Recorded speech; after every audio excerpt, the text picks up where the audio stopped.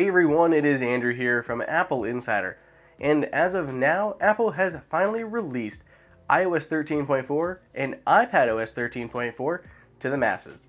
So what can you expect in Apple's latest update for iPhones and iPads? Let's dig in to find out.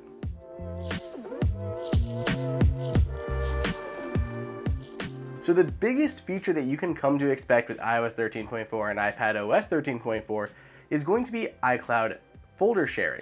So folder sharing was supposed to come as part of iOS 13, and then it just never got into the final release. So here we are a few point updates down the line, and Apple has finally got everything worked out, and it is now a real feature that you can use. So with iCloud folder sharing, you just jump into the Files app on your iPhone or iPad, even on the Mac. You can go into a folder, share it with people, you can share a link, you can share it to individual people, add it to messages, and then once you do, you can decide whether or not they have access to edit anything or if they just view those files in there. Similar to Dropbox or Google Drive, very handy to share files just using the Files app and iCloud Drive on your mobile devices.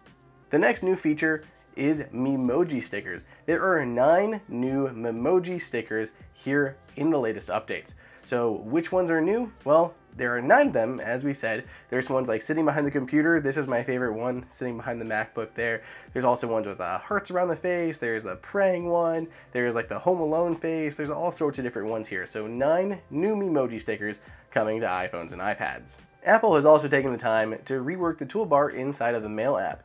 Now you'll see we have the trash icon on the far left, followed by the move to folder icon, followed by the reply icon, and then the compose button. If you jump into reply, you have a bunch of other options there, including flagging, forwarding, replying, all, marking, notifying, mute, all the different things that Apple would encompass in there. So a new revamped toolbar sure to make Mail users very happy. Moving on to the smaller changes. Now whenever your VPN is disconnected, it'll notify you up there in that status bar. Speaking of the status bar, on older devices that don't have a notch, they will now have a full status bar inside of Control Center, so that's very handy.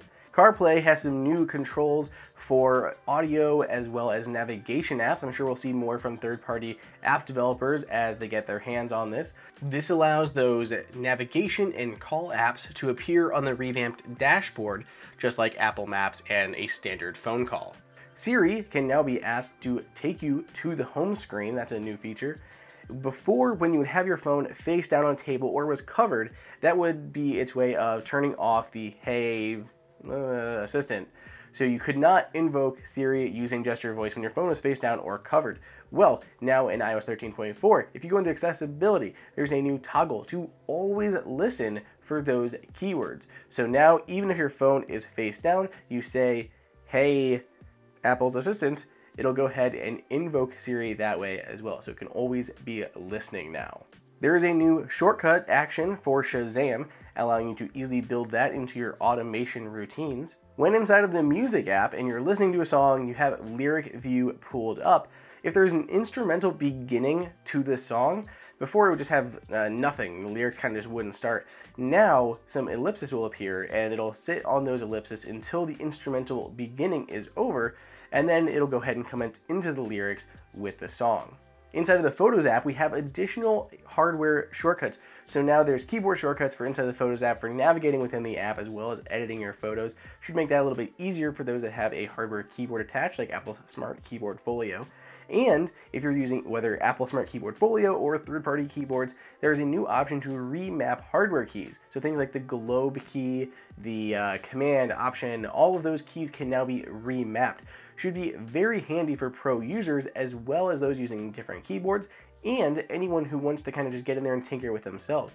iOS 13.4 also brings support for the brand new Powerbeats. Powerbeats 4, we got our hands on these. We were the first ones to share hands-on with the new Powerbeats. If you're excited to learn more about these, check out that independent video, but 13.4 is where it's at. Of course, this update also brings support for the brand new iPad Pros that are also just set to launch. One more big feature that we've already highlighted extensively in multiple videos is full cursor support arriving in 13.4 for iPads. This includes the new Magic Keyboard that launched this May that has an integrated trackpad, but full cursor support built around that touch interface. It morphs around the UI. A lot of stuff to love there. So if you want to learn more about the cursor support, be sure to check out its separate video. Finally, Apple is going a long way to unify purchases. Now, by default, any Catalyst apps will kind of combine the purchase of iOS, iPad OS, Mac apps, Apple TV apps, all into one purchase, so you buy it once, works on all platforms. Developers can also enable this manually on their apps as they push updates through. So it's a new way to unify Mac and mobile purchases. So really nice way to kind of bring everything together there as well for the users, hopefully save everyone just a little bit of money. So what do you guys think? Those are the new features that are prominent in iOS 13.4, iPadOS 13.4. We're really excited. So get downloading now. Let me know what you think over on Twitter at Andrew_OSU. And I hope you guys are ready, because we are very soon going to see the first builds of iOS 14. So as well on Twitter, let me know what features you'd like to see. Hey everyone, did you guys like that video? Be sure to click on that like button so we can create content that we know that you guys want to see. And follow AppleInsider on all social media channels.